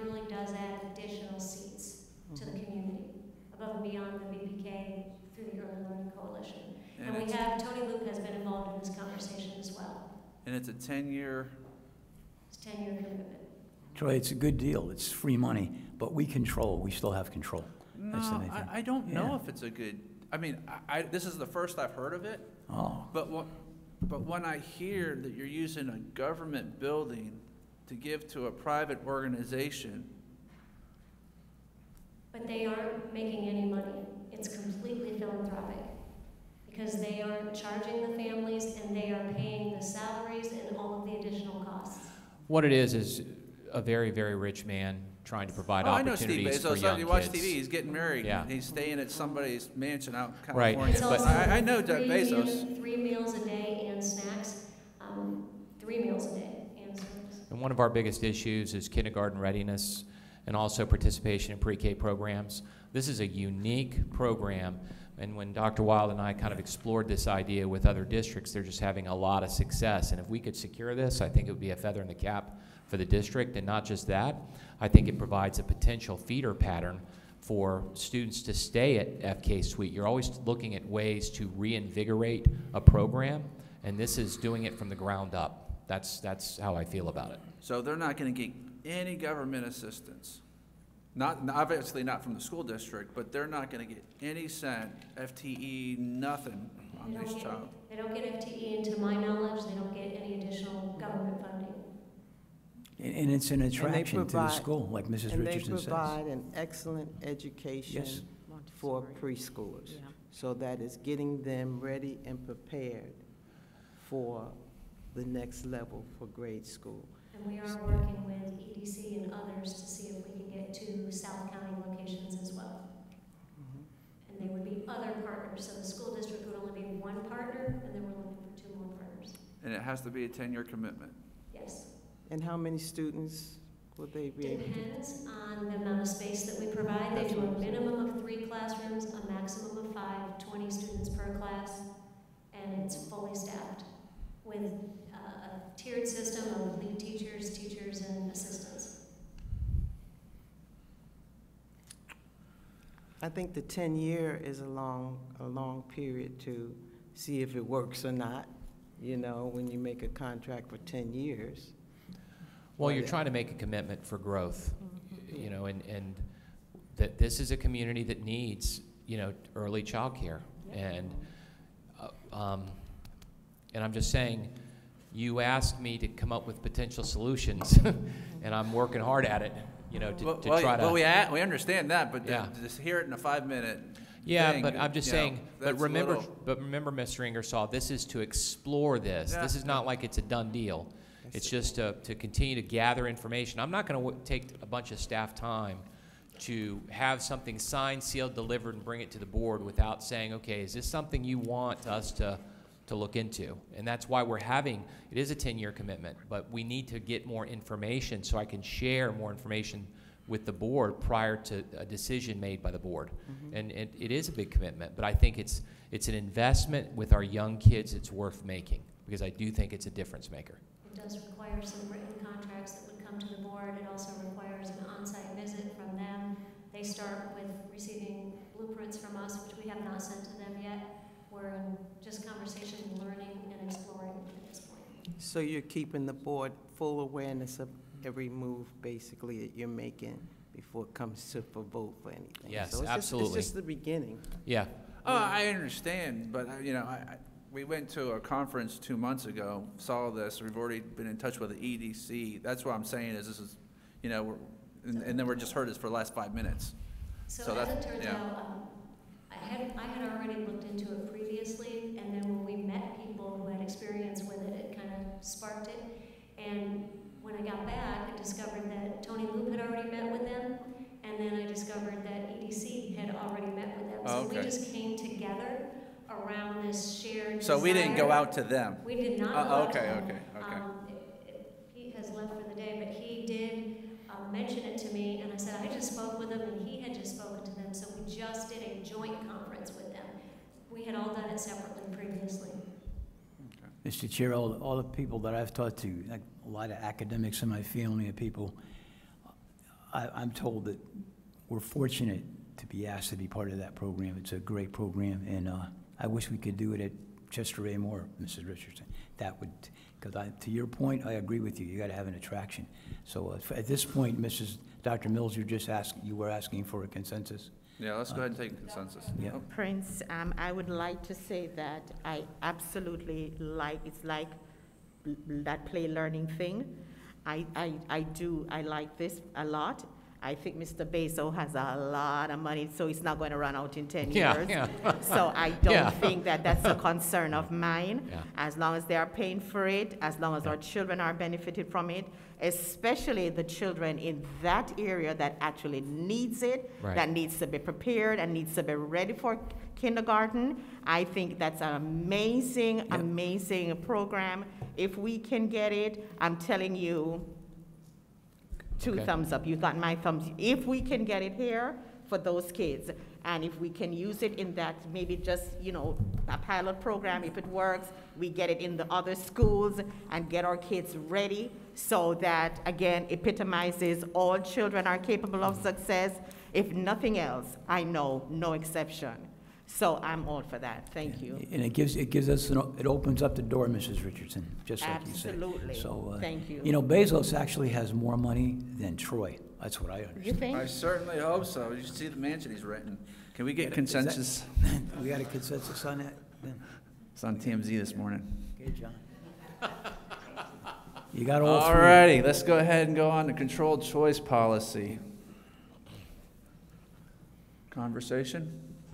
You want to separate these into the three different components? Oh, let's just keep them all together. Let's see how it goes. I don't know. Well, that's what you said. Let's just see how it goes. I like to go with proximity zones first. I want to understand better what you guys are thinking without bringing it all together. All right, go ahead. Let's do Thank that. you. So, Dr. Mills, thank you for that. The consultant would be working with us to look at the predicted growth, where it is, along with where the new K-8 location is, where the new high school is, looking at the number of kids per family, all the stuff that Marty and Terrence were talking about on the bus ride this morning. And then they would make a recommendation to us after collecting community input. Some of you may remember when we did that back in 2006. We do get community input and ask questions about number of choices people would like. And our goal isn't, we don't believe it's possible in our community to have just a neighborhood school that's assigned to your zip code like our high schools are. There would still be choice, and that's why they're called proximity zones. You'd have fewer choices than they currently have, but you'd still have choice. But they would all be closer to your home. That would be the goal of working with this consultant to add proximity zones. And to Dr. Prince's point, people expect to attend a school closer to home, and so they always ask us about that.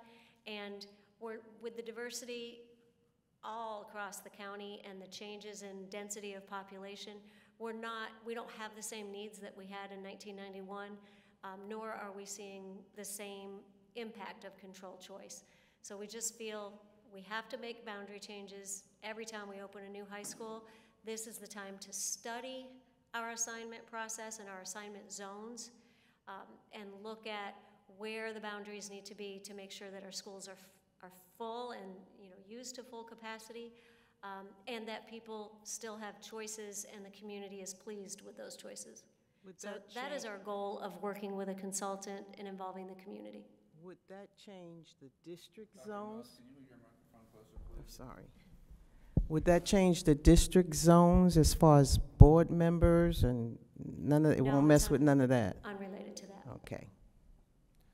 No, we would still have choice. I mean, it's just the choices would be closer to your proximity, simply because, we mentioned the whole transportation issue is just becoming so unwieldy, how far we're transporting students. And I'll give you an example, Allapattah Flats. Allapattah Flats, we were busing a large number, hundreds of students. We still bus out there that live in the green zone. And now we have to have room for all of the students of all the houses you saw going up around there.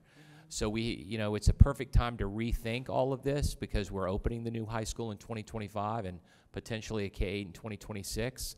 So now is the time. We're going to have to do it anyway, So that's why we're bringing in a consultant to make some recommendations, just to kind of shrink those zones up a little bit, so you've got multiple choices within a zone, but they might be a little tighter.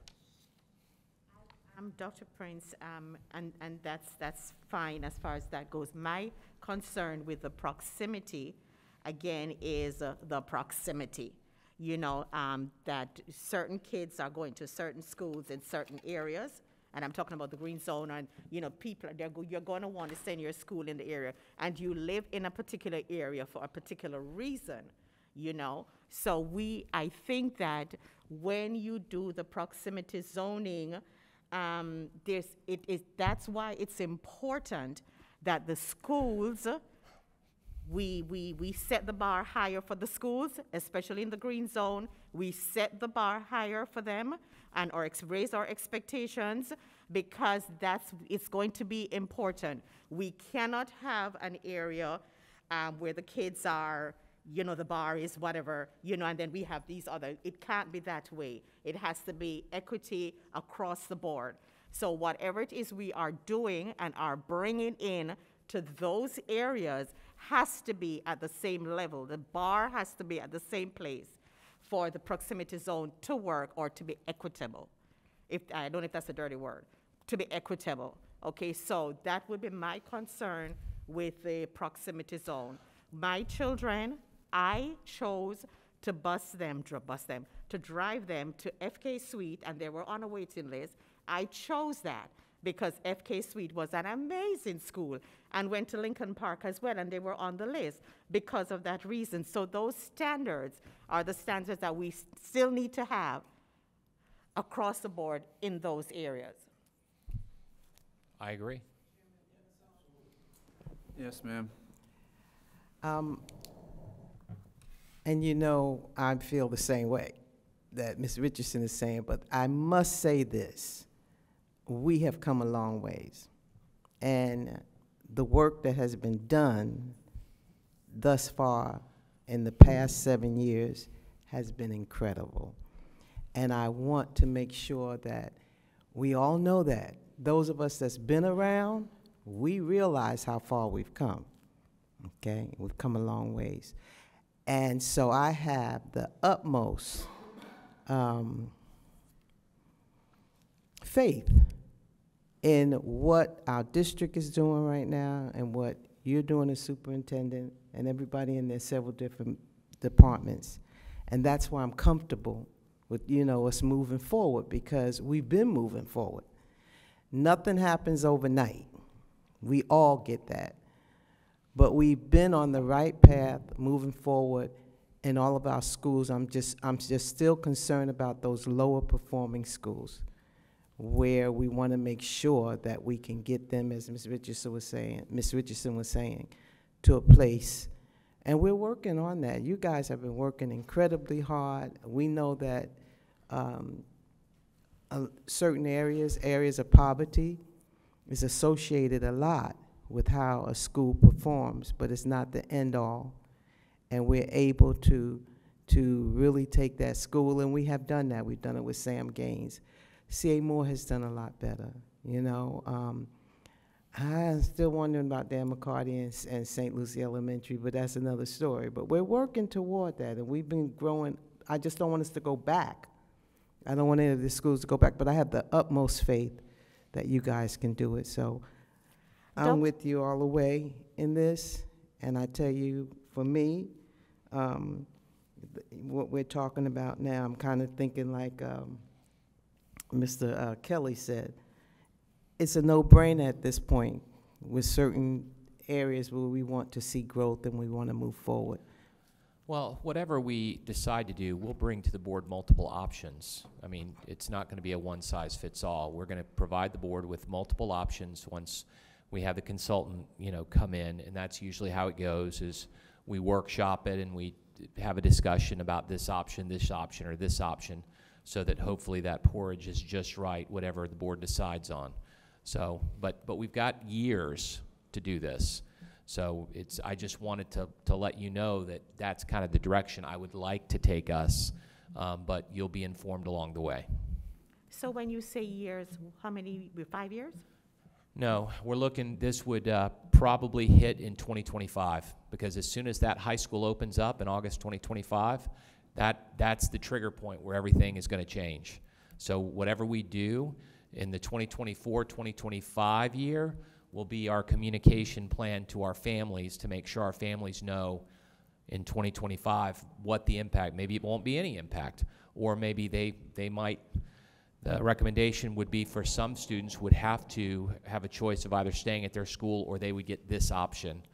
So 2025, to your point, Mrs. Richardson, that's when it would happen.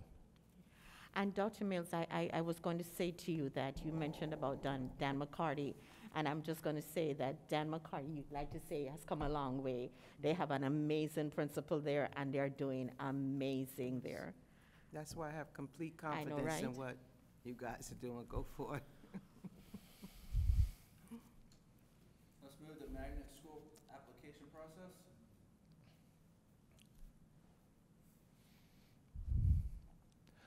And once again, with the magnet school application process, all of our commitments to current families, that is unchanged. This will be not any change for anybody that's on a wait list or the process that we have in place. It's moving forward. Helen, do you want to give just a brief recap of that? Right, yes, moving forward, we would be asking anybody interested in a magnet school to apply the year before their child is eligible. When we're out advertising our magnet programs and what they offer families, they would make their selection then. And then the lottery would be run, rather than a wait list that is established 5 or 8 years before a student is going to attend. However, Dr. Prince was very clear when we first started talking about this that we will honor commitments to any family who has put their child on the list and intends that their child go to those magnet schools.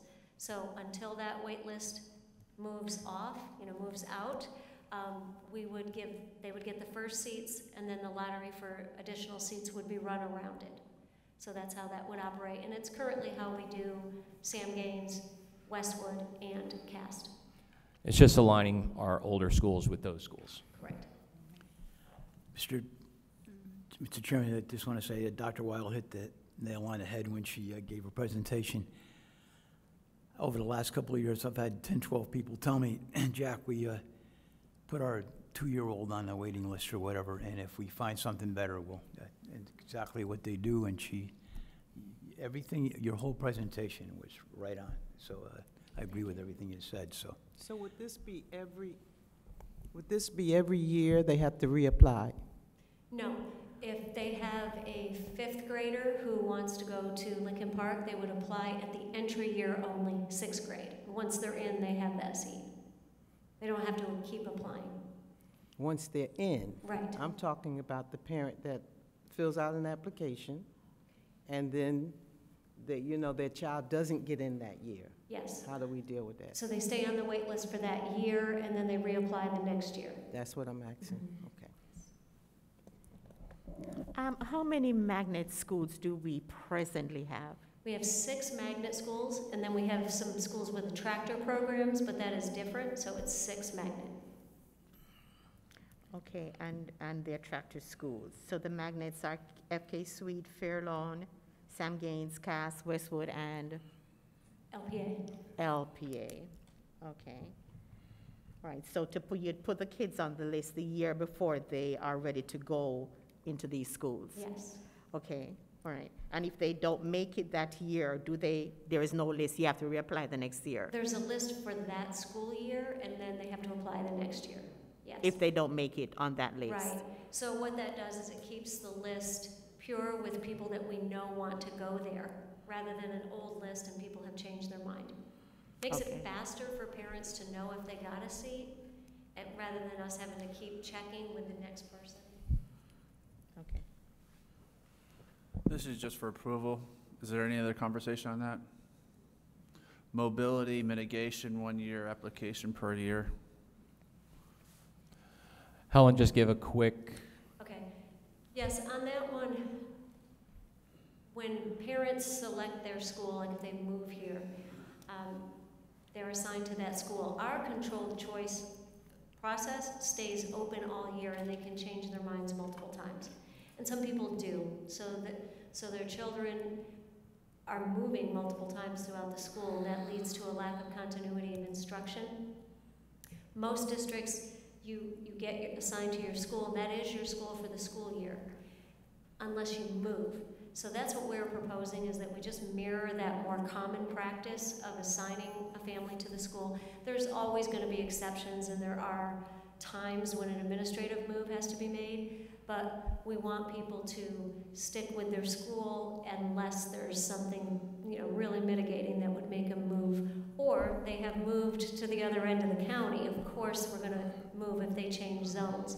But we would just like to be clear that once you're in a school, that is your school for that school year, to reduce mobility. Mr. Chair, this is one item here that I strongly support that we go with this. I know you've all had it. I know we can't talk about it, but I've had at least 3, maybe 4 this year, problems with parents wanting to move their kids from the school for certain reasons or whatever. Recently, the one that I had last week, what I like about it, though, is when I get him, I just send him to him. And he deals with it. This would be, I think, the 3rd or 4th school, maybe. I think you know the one I'm talking about. And I don't know what you're going to do or how, if it's been handled, but I strongly support this because and again, in your presentation, I don't know who you were quoting about children, and when this happens, the success rate goes down so low every time they move, and I'm sure that that's true. But I strongly support this, and I think one application, I think that's more. I know up north, some areas, they won't even move it. They won't even move your child. Well, straighten them out, that's it. He doesn't, This keep them out of is school, unique to St. Lucie County, just the movement. We're having a real problem with transitions from school to school. Our mobility rate in the district is almost 30%. That means parents are changing their minds on a whim, and we're accommodating, and it creates issues with transportation. Not just that, it hurts the kid. Kids don't thrive in constant change. No. And we have to put things into place where they have stability, and sometimes we have to provide that stability for the families. And we do try in certain circumstances, as Dr. Wild said, to work with individual families sometimes if something's not working, and we try to be accommodating. But I want to be able to fall back on that where you're assigned, that's your school. That was your choice. You chose this. You got your choice. So there's not all that transitory throughout the year that's hurting the kid and disrupting the schools as well, because it is very unique to this district. I've never seen anything like it. So I would like to get away from it. Yes, ma'am. I totally agree with that. Microphone, I totally agree with that. I just want to make sure that we have those special cases. For example, if a child is being bullied, and is miserable because they're being tortured, we have processes in place where we have to provide if a child has right, by law. By law. So those protections are in place for families.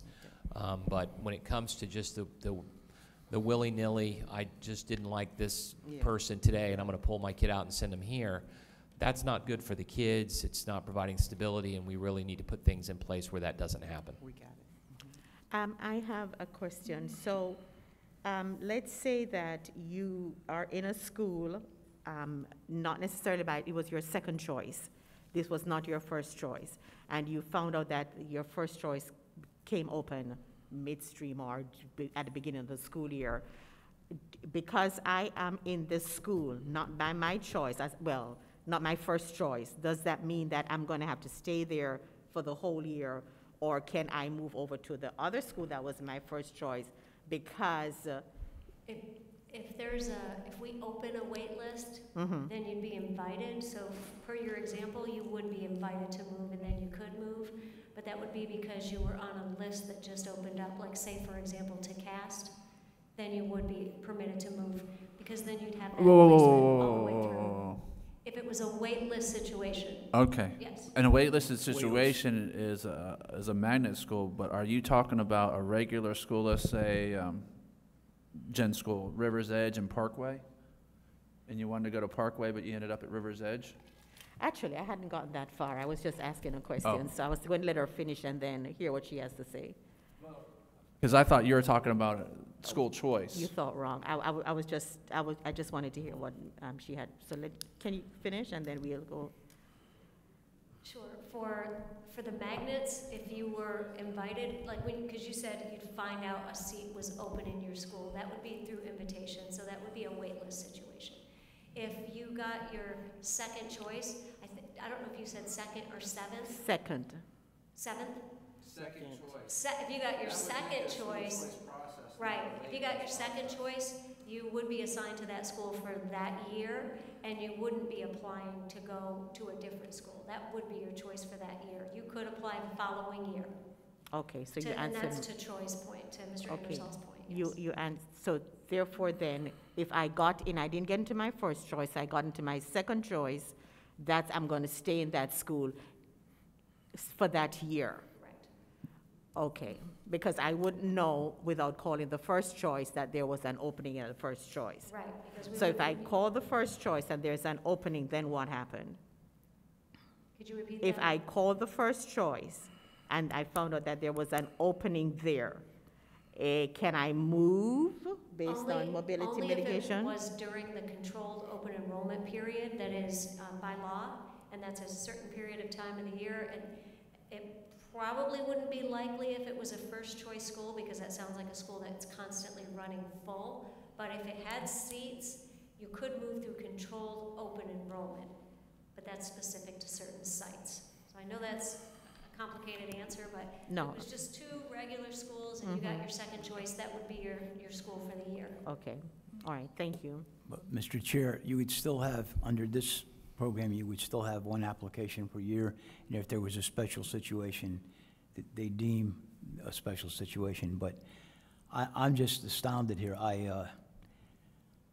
I never heard before, a 30% mobility rate in our school system?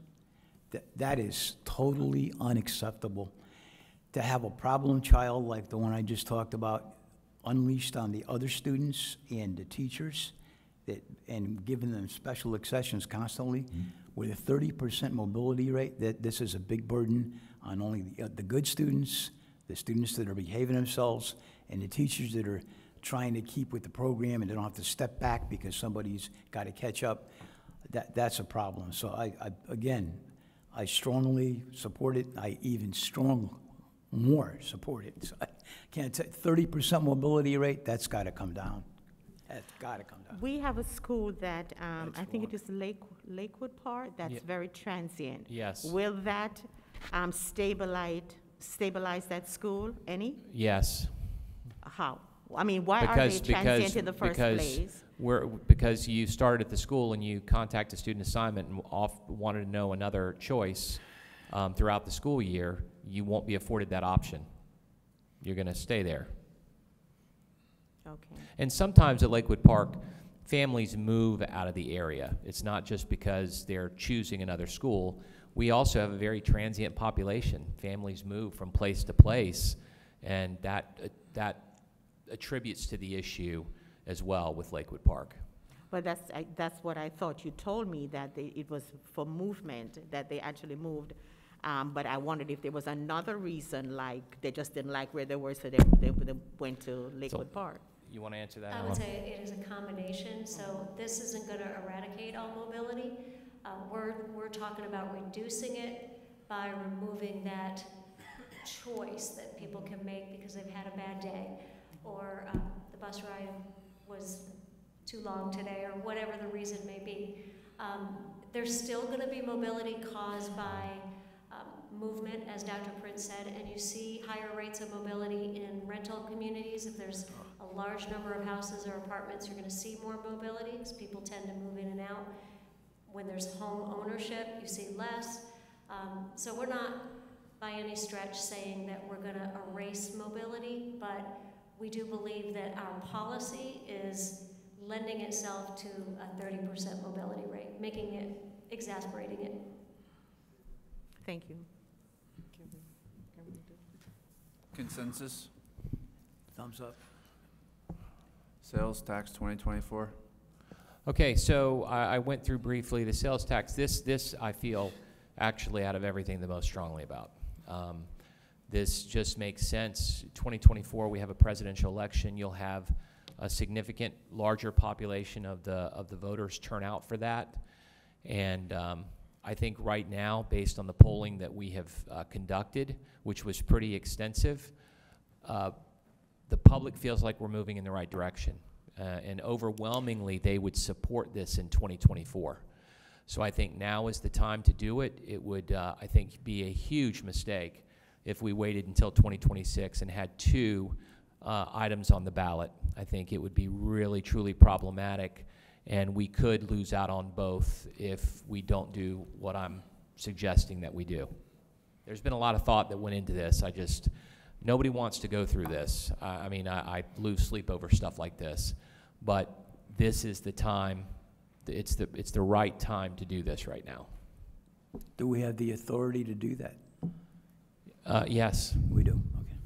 Yep. When was the last sales tax on the ballot? 2006. Oh, 20 years. 20 years.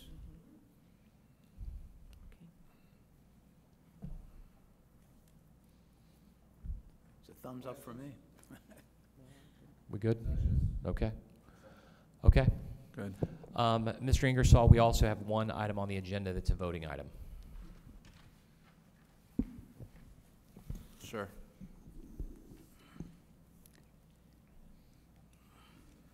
Which is the National History Day competition student trip to College Park, Maryland. And we have students and chaperones going. And I recommend the board approve as submitted. You've heard the recommendation of the superintendent. Can I get a motion? So moved. Motion. I am second. Any discussion? Seeing none, those in favor? Aye. Aye. Those opposed? Motion carries. Did we just vote on an item? It was emergency item. At a workshop? Okay. I just wondered. Advertised, though. Whoa! Mr. Kelly, your point was taken. Okay. Thank you for doing it so humbly. Can I have the floor just for a second, because there's some misconceptions getting off the bus today. I got some information, unless you have something else. No, sir. I'd No. like to leave you all with this, and I won't bring it up again. There's a lot of misconceptions out there about growth and about how many people are moving here, and basically the reason why. And it's all coming down south in Port St. Lucie, not up in the north. And there has to be a reason. Why? Why are they doing that? First of all, we approved 28,000 homes 20 years ago, Southwest annexations. That figure, Marty, shake your head if I'm wrong. That figure, it's about 32 to 33 now. Yeah, that's what it is. Eventually, it could be, shake your head again, eventually there's enough there, if they divided it the same way they're doing it now, it could possibly, that whole section could go to near 68, 70,000 homes. Yes, it could. It's not. It hasn't been approved, but it could be. And they're in the city. They're annexed in already. That's important to know. On top of that 33,000, all the other ones that you just drove through today, and I got it from the EDC, and I confirmed it with 2 other people, south of Midway Road, 60,000 homes have been approved. It's actually 62, isn't it? That's everything. It's somewhere in that neighborhood. Yes, okay, so that's a new figure that I don't know if anybody has. That's what it is. I thought it was maybe 50,000, but it's over 60,000. Now, this is already approved. These are going to be built, okay? This is not what else can be built, like the 70,000 down in Southwest. This is over the, I'm not going to be around. You guys are going to handle it, especially you. We're Debbie. going to name Powerline Road the Jack Kelly Road. Well, That's my first recommendation. yeah, please don't change that road. I don't like that road. They're mostly in Debbie's district, so it's her problem. But the thing is, why is everybody moving? Is it because the New York Mets are in Port St. Lucie? Is it because we give everybody a free loaf of bread when they move here? We have a better school system? Yeah, we do, but we have the That's the whole county. That's the #1 school system. The reason, this is the reason and the only reason, up until about 2000, there were 82,000 homes here approved by GDC. That's all we had. And we were about half built out, okay? A lot of you people, you folks already know this. I'm just reminding you. I know that you know this. There's a reason why they all came here. After 2000, we had a heck of a time with our city council. We decided that 82,000 homes, GDC homes, 1/8 acre lots with sewers and wells next to each other, some of them 25 feet from each other, was not a good thing. So the council decided that we would do a ridiculous thing that nobody ever did before. We would make the entire city on water and sewer. We meant the entire city, everything that we annexed, everything, out to Range Line Road, everywhere. So without going on and belaboring the point, the entire city of Port St. Lucie, the second or third largest city in the state of Florida, the entire city is on city water and city sewer. So if Coulter comes in, Matney Homes, anybody comes in and builds, they're gonna get water and sewer. This is a #1 most important thing in the world, especially in the state of Florida. We're the only city of its size that has water and sewer available in the entire city, the whole city. And I forget, how many square miles are we now? 130, how many square miles? About 125 square miles. So you can imagine there could be 800,000, 1 million people here, easy. Water and sewer, just move here. So the most profitable and best department in the entire county you could figure out would be the utility department in the city of Port St. Lucie, where the new city manager just came from because of the success he had. Because we make the developers pay for the water and sewer.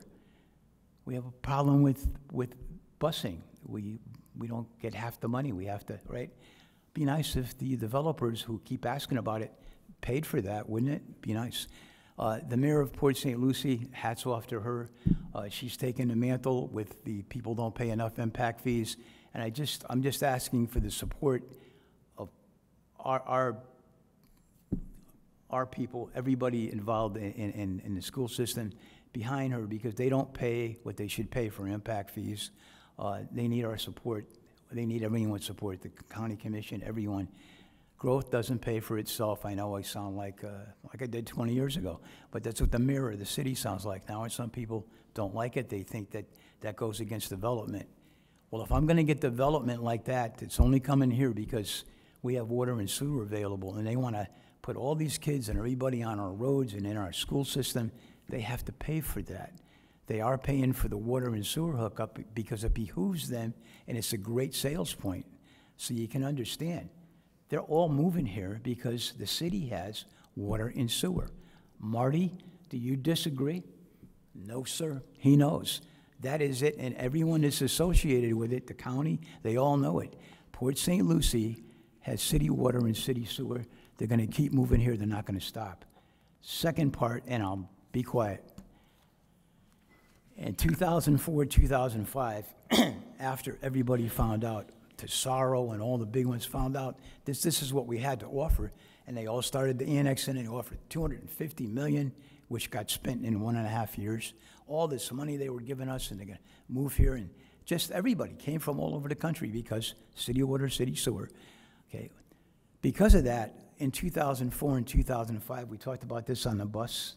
We were talking to Chris, remember? Chris Vogel, he remembers. City of Port St. Lucie had between 650, over 700 applications for new houses, one-family homes, every month, every single month. 18 months later, and this is the caveat and my caution, we're making plans here, and I want to keep that we keep making plans. 18 months later, Mrs. Richardson, 30 homes a month. Depression, whatever you want to call it. And it stayed like that for many years. And a lot of the original developers down there didn't build a house for 12 years, just as some people had said. So the thing is, there's going to be more people here. I'm trying to tell you more than what we're planning eventually. But when, we don't know, because that curve could, anytime, 700 to 30 in 18 months. So just a word of caution from the old guy. I don't think anybody's going to argue with the figures I gave you. Marty's backing me up, so I feel good, because he knows, and he knows that's the reason. Water and sewer, that's why they moved here. There's no other, it isn't the Mets. It's not the Mets. Thank you for the time. Let me talk. Anyone else? All righty, it's been a great day. Thank you so much. This meeting's adjourned.